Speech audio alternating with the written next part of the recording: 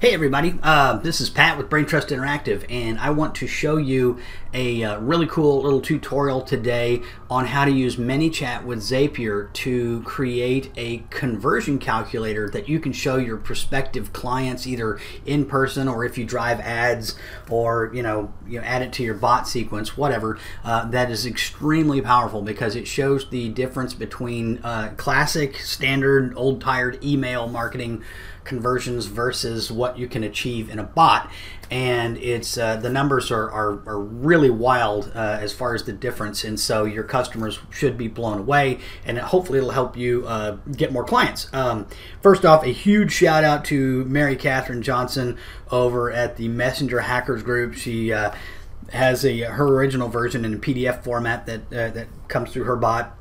And I asked her if I could go ahead and make this tutorial, and she said absolutely. So yeah, she's been very helpful, and she knows tons and tons and tons of stuff about bots. Anyway, so let's get into this tutorial. Hopefully it's not too long and wandering, but this is kind of the blocks I've got here. So what I'll do is I'll show you how these blocks actually work as we walk through the bot. So the first thing is I've got two intro blocks that I've created of content, and one is kind of an intro, or they're basically the intros for myself, which has my picture and my name in it, and then an intro for my business partner Zach Nussbaum, and has his picture and info in it. So each of us could show that to clients, individually, and so that it's a little more personalized.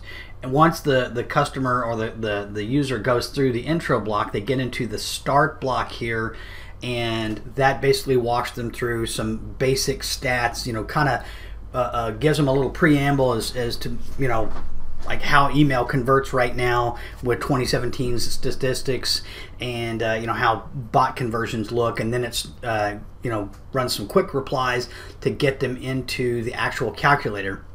So we pop in, we get started, we ask them if they have a list. If they don't have a list, we say, oh my God, you can't believe you don't have a list. It's very important, but let's pretend that you have a list. So let's go ahead and put in some fake numbers anyway, and then it bounces to the have a list. If they have a list, it bounces up to the have a list. And then it basically, all it does is it does user inputs to grab their the size of their list that they've got, the average cost of their product and service, and then it asks them for their average conversion rate on their sales page. Then it uses those numbers, sends it to Zapier, and does a little bit of calculation. I'll give you that code that you can use in Zapier, and then it pops back with the stunning results, and then it says, can you believe this? This is pretty awesome. So you realize that you need a bot, right?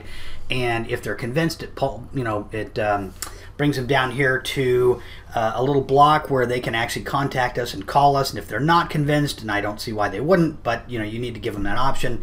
It also pushes them a little more to go ahead and give you a call and get a free strategy session anyway.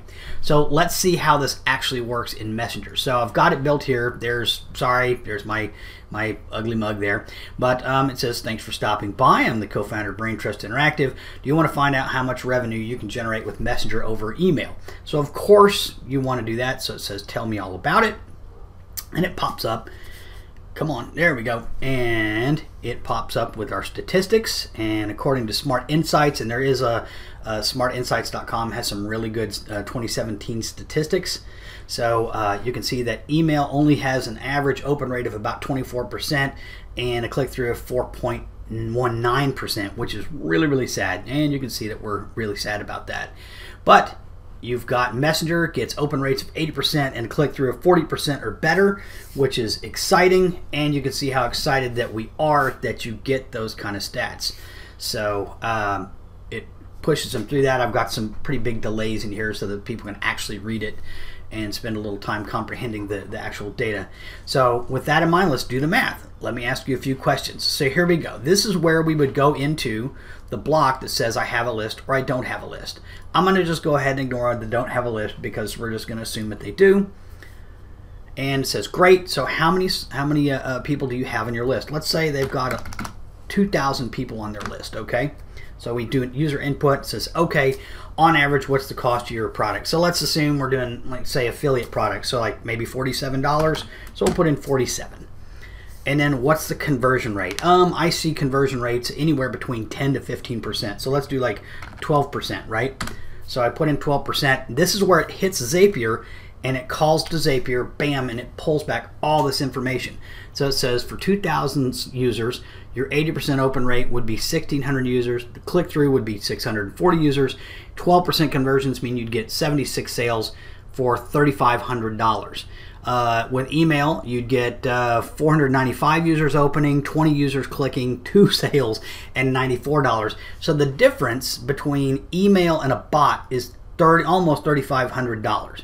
So that's always going to be a very, very shocking number just by the fact that bots do get huge conversions. And so we say, after you see those numbers, are you convinced? So here we go, where they can drop into the convinced or not convinced section there. And obviously with striking results like that, yes, you're going to be convinced. So here it is, boom, and we can say, go ahead and schedule a strategy call. You're excited. And so that's how the conversion calculator actually works. Okay, let's go into the tutorial, right? So basically you see what we've got here as far as these blocks. I'll actually go into, I mean, you should be able to know how to create these individual blocks. So let's actually go into the have list block, which actually takes all the input and fires off the Zap. So let's look at this, and let's go edit the message. And so I say, great, so how many subscribers do you have? I'm taking a number input only, and I'm saving it to this variable here called conversion calc list size, okay? And so it takes the list size and says, okay, great, so what's your actual cost, your product cost? I save it to a custom field called conversion calc product cost. And last but not least, you know, the conversion rate. I come in here and say, you know, what's the conversion rate? I save it to a variable called conversion calc conversion rate. All right, you only need those 3 inputs in order to do the math. So the big deal here is that I am triggering a Zap, okay, and I'm calling the Zap calc conversions. Now you'll notice that after I trigger the Zap, I've got this information all the way down here that basically is waiting for the Zap to happen. So I fire off the Zap. Zapier hopefully will, normally it actually comes back very quickly. But what I do is I add in this big fat wait. So what happens is that while ManyChat is waiting, Zapier, you know, once they input this here, it fires off to Zapier.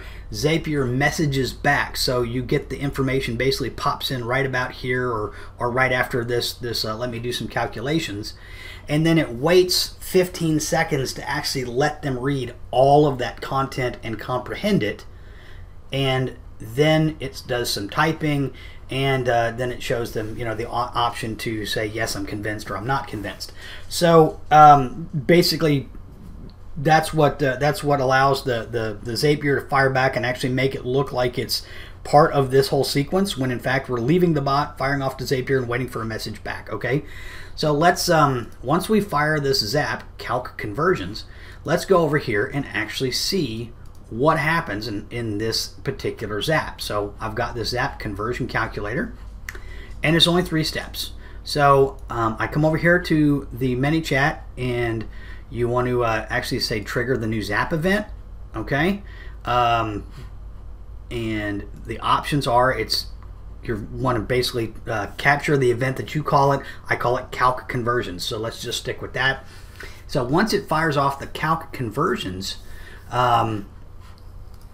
we basically create our input in JavaScript. So basically the first step is it just captures the Zap, and so ManyChat sends all of the user data in the Zap, so we're good. We've entered the Zapier Zap here. So the next thing you want to do is that you actually want to run code. So we run code, as you pick that block. You want to pick run JavaScript, and then we edit the template. Now remember those custom fields that I set up. I called them conversion calc list size, conversion calc product cost, and conversion calc conversion rate.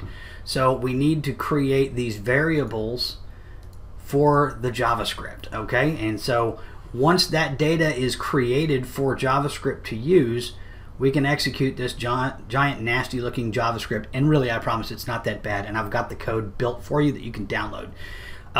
So these functions here, all these do is actually format the conversion numbers as currency, or numbers with comma delimiters and things like that, just because the JavaScript in Zapier doesn't have the functionality to automatically do that for us, so we have to add it. So here we go. This little chunk here, we take those in list size, the conversion rate, and the product cost, and we actually make sure that if they're empty, like let's say somehow the user managed to not enter data and they skipped it, we can just make sure it's 0 so nothing breaks. Here we have our variables that define our email open rate and our click-through rate, which we know before that was 24.79% or 4.19%. We developed the messenger open rates at 80% and 40% click-through. And so then here is where we create our math that actually creates the numbers for how many people will open, how many people will click through, how many sales you'll have, and what the estimated revenue will be for Messenger, and then the same calculations for email. Then we calculate the difference, and then all of that junk is basically stuffed into one big fat variable that returns for use in the actual message that we send back to the user. Once this step is done and it's ready to go, we come down to send the message to the user.